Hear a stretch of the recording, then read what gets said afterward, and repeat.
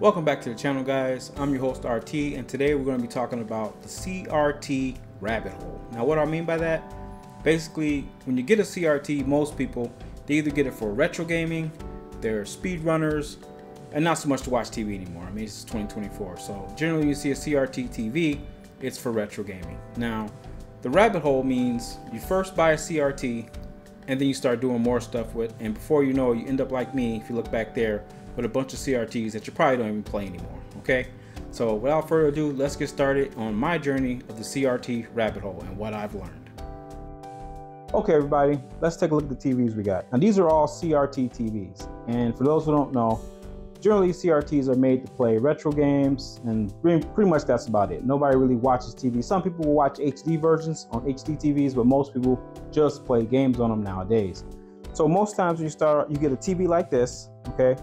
You get a small one, maybe you might get lucky and get one like this. And usually when you first buy a CRT, even if you're somebody who's new to CRTs, let's say you've been playing, you're younger and you've been playing, and you play an old retro console on here in 240p, you're gonna be blown away by the signal. There's nothing else like it. Same thing if you're an older guy like me, you haven't played CRTs in a while, and then you got back into CRTs and maybe like in the mid 2010s, somewhere in that ballpark, I was blown away at least by the picture. You know, 240p picture, there's nothing like with the motion and the clarity. Is an awesome experience. And before I start this off, I want to say CRTs are awesome, and this is just my personal journey into the CRT rabbit hole. Okay, so when I first got it, I started off like everybody else. I ended up getting a CRT, playing a retro console. I think I found it on the side of the curb, or went to the flea market and got it $10, or just somebody just gave it to me. So everybody starts off with something like this, right? And it's great.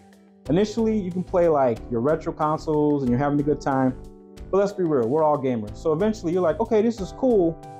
I want to elevate and do, what else can I do with my CRT? I want to bring my CRT up, I want to do more stuff. So maybe you say, well, I want to play my computer on my CRT, right? So you get the CRT and maybe you try to hook your computer to it. Well, obviously we know standard definition CRT, it's not going to accept HDMI. So you're out there. Then you say, well, I got an old PC, that has VGA, but that's not going to accept it either. So what do? You're an idiot like me. You go out and buy this guy. Okay. Now this one right here, these three, this one, and this one, these are all CRT monitors, and they're from the mid 90s. I had one from the 80s, but I got rid of it. And this one's a little newer, but they're generally like mid 90s when they came out. And on the back of them, they all have this, a VGA output. Okay. So now you say, well, okay, I got a computer, I got a CRT, I'm gonna play Call of Duty with its crappy ass skill-based matchmaking, I'm gonna play it on this. So you say, I got a CRT, I got a computer. Well, then you try to hook it up and you find out that the VGA is not gonna go into the modern video cards. Modern video cards don't have that signal anymore. They only have usually HDMI 2.0, DisplayPort, or something like that. So you're out of luck there. But if you're like me, you do have an old computer and you try to hook it up, and it will hook up because it has a VGA port on the back of the video card. The problem you run into is now, okay, I can hook a computer up, but the graphics card is so old, it's not going to run modern games, okay? It's going to run anything with probably Windows XP maybe, if you're lucky, Windows Vista. Oh, Vista, what a crappy system. But it'll run Vista, and as we know, that's not going to run modern gaming today. You're not playing Elden Ring on Windows Vista. It's just not happening. I mean, you can hack maybe and make it do it, but naturally it's not going to run, okay? So you're out of luck. But it's not all doom and gloom with this, okay? You say, okay, well, I can do something else with it. I can play old emulators on it, okay? So yeah, true, you can. You can play an old emulator on here on an old Windows Vista computer, and you can be all right. But then the factor comes in, you go deeper into the rabbit hole because you're like, okay, I can play it, but look at the screen size. It's like 15, 17 inches. Now you can opt for one of those more expensive ones, like the 20-inch Sony, but now you're looking at thousands of dollars just to play it a little bigger, So now you're deeper into the rabbit hole because you're like, well, I don't want to do that, but wait, it gets better. The size is the problem here, and the crappy computer you play on it. So what do? You go out and get one of these, okay? Now these right here on the back, that's 20-inch, 20-inch, 25. They all do the same thing. This one's straight standard definition. It just has composite. These two Sony Vegas Trinitrons, they have component on the back.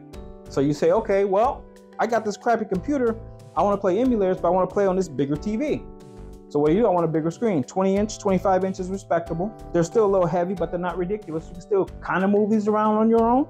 So you go ahead and get that set up, but you find out I still run into that problem that I ran into with the first TV because I can't put VGA on there, but there's a solution for that. You can get a VGA converter. So a composite or even a component sometimes where you get a VGA signal, whatever you're trying to play, VGA on your old computer, and you can actually hook it up to that. The problem lies in that this is not a monitor, okay? It's a TV.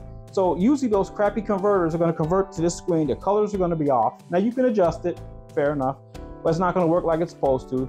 The screen resolution is going to be off. You're going to have either a wide screen, some of the screen clipped, and you got to go in and set all that. So now you're like, well, that's not good enough, okay? Because we're gamers, we want the best, right? So now we're deeper in the rabbit hole because we're like, okay, we got the old crappy computer and we got this set up, but now we want a better picture, right?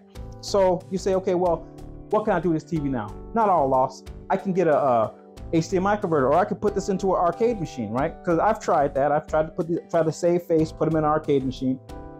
So you try to put in an arcade machine, but you hook it up, you get the VGA adapter, you plug it in. Let's say you got like a Pandora box that accepts HDMI or accepts VGA out. You hook it up, you play it in your, first of all, these cases are heavy, okay? This thing's not gonna fit inside my arcade machine over here. It's just not gonna fit. I'd have to take the case off, risk getting this thing blown up, getting shocked. Most people just aren't gonna do that. They're gonna get generally it's coming with CGA, not VGA, but CGA. Old arcade monitors had CGA and it had a clear picture, clear pixel, perfect picture, and they were commercial grade. This is a consumer grade. This is not commercial grade. So you try to put in your arcade machine anyway, because you're stubborn like me, you put it in there and the picture looks like complete shit, okay? You got lag, you got delay input and everything like that. Most people aren't gonna go out and just buy a CGA arcade monitor, commercial grade, because they're hard to find, they're expensive, and they're old, you know? And if they break, you gotta find somebody to fix them. You got that thing in the back. So a lot of people won't opt for that. They'll just say, well, I can do this. Or I can try to hook a Raspberry Pi to it. I've tried that. The Pi 2 worked, but now you're deeper in the rabbit hole because the Pi 2 can't run good games. Pi 3 works with a straight 240p signal, but again, it runs on, the graphics aren't that, I mean, they're good for emulation and most arcade games, but they're still not great. Pi 4, you gotta rewrite some stuff in the script. Most people just aren't gonna do that, okay? And you can get special cables to connect to the front. So it fails as an arcade monitor, and it fails as playing your retro games with a PC hookup, okay? Because you're not gonna get the accurate colors.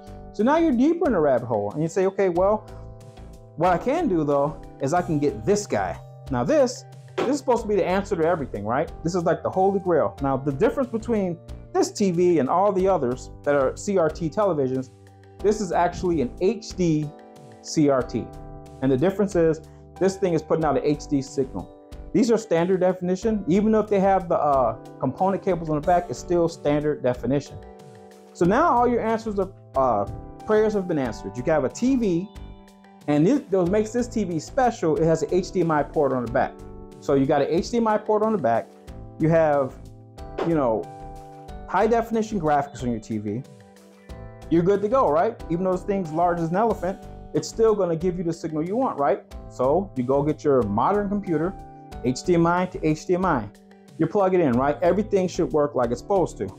But deeper into the rabbit hole now, because you find out that, yeah, this thing has HDMI 1.0 on it.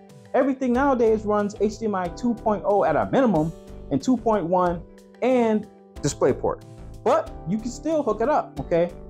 You hook it up here, and then you find out you're deep in the rabbit hole now because it's still not what you want because you got lag on the TV. It's a CRT. Don't be fooled, think all CRTs don't have lag. Standard definition, you hook standard definition up to it, not so much. You hook your computer up to this, you're gonna get lag. Now, what you can do somewhat is put this on 720p. 720, make it accept 720p. Whatever you hook to it, give it a 720p signal. It's not gonna get as much lag, and then you can go into the service settings in here, change them around, and then it'll be almost on par with no lag, almost. You'll still have a little bit of lag, but you can tweak this thing to where it'll run. Now, I didn't opt for it took me a while to get this thing. I thought all my problems were over when I got this thing. I was totally wrong. For one, I got the 4x3 aspect of this, and I didn't get the widescreen. But I was like, whatever, I'll take this. But when I try to play I take this 4x3 TV and I try to play modern stuff on it, it's all pushed together, okay? Or if I don't, it's two big black bars on it when I try to put it in 16:9 mode. And nobody wants to play it like that, right? The picture looks good, but it's not the best because I'm running a 2.0 signal to a 1.0 and I'm getting 720. And then the worst part about this TV, which really pissed me off, was the old SD TV. You try to put 240p in here, okay, like you would play like Super Nintendo or an old retro console like that. It's gonna look like crap when you hook it to the composite cables, and it's gonna lag. When the original TVs didn't, they accepted the 240p no problem, because this, like I said, is an HD TV. So it's gonna downscale that signal for you to 240p. It's gonna be blurry and ugly, and it's gonna be just like plugging into a modern day LCD with no upscaler. That's what you're gonna get. So this thing fails at being a high-end, high-def picture for modern day computer, and it fails as an old retro CRT. It doesn't even do that job well. So it really does a little bit of everything, but everything it does is not great. It fails at everything.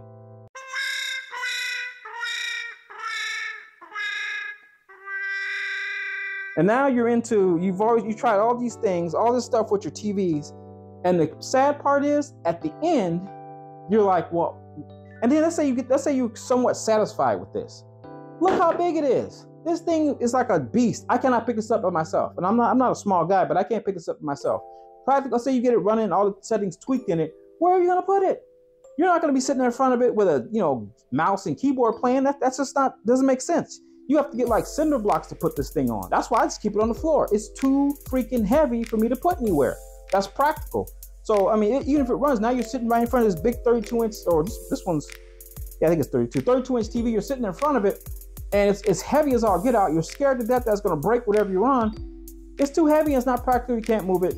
Just can't do it. So, you're asking, you say, RT, I want something that's going to give me the blacks, okay, the good blacks like all these CRTs do. I want something that's going to give me zero lag or close to zero lag like the CRTs do. And why can't I have something that is, light enough where it's not going to crush my desk and break my legs if it breaks through my desk? What do I do? Where do I get all that? And then you realize that all it took initially was a scaler, or an upscaler, I should say, like a RetroTink or OSSC, and probably the display that you're watching my video on. If you have a OLED TV and an upscaler, you already do all that. So essentially, you had all the equipment more than likely or close to it to do, with the exception of the upscaler, to try to do all the things you wanted to accomplish on here. That's crazy. All the stuff you wanted to do with this that you could probably already do if you just bought an upscaler in the beginning. So don't get me wrong, though. It is fun. It is fun to tinker with the CRTs. I think every gamer should have at least one or two CRTs, a small one, a mid-grade one, mid-sized one, and maybe one of these. And that's just what I found. I mean, there's other tunnels, there's other videos with people digging more tunnels into the rabbit hole. But it started with something small. And as gamers, we always want to stack, make things better and better because we deserve it. We're gamers and we want the best out of our equipment. So but you get into this long rabbit hole, you end up with all these TVs that you're not going to use, and you're lucky to still be married unless you got a cool wife like I do. So that's just what it is, guys. So, I mean, they're fun though. Don't get me wrong. I do enjoy my CRT TVs. So pretty much, guys, that wraps it up with the video for today. Let me know in the comments what you thought about CRTs. If you're new to CRTs, if you've had one for years, if you're like me and you've gone down the rabbit hole, or you've gone even further down the rabbit hole and still digging, and you're like, okay, well, I'm not going to give up. I want to get the perfect CRT. The takeaway here is there is no perfect CRT. They all do certain things well. They're all different, and they all do certain things well. But there's a reason we got rid of these. And honestly, today's technology, OLED is pretty much on par. If you got an OLED and a great scale like a Tink 4X or Tink 5X even, you can get a similar picture and response time that you would get with these old CRT TVs. So hope you like the video, guys. Please consider a subscription, a like, smash that notification bell, and let me know in the comments what you thought about the CRT TVs. And as always, take care of yourself, protect your inner peace, and I'll catch you on the next one.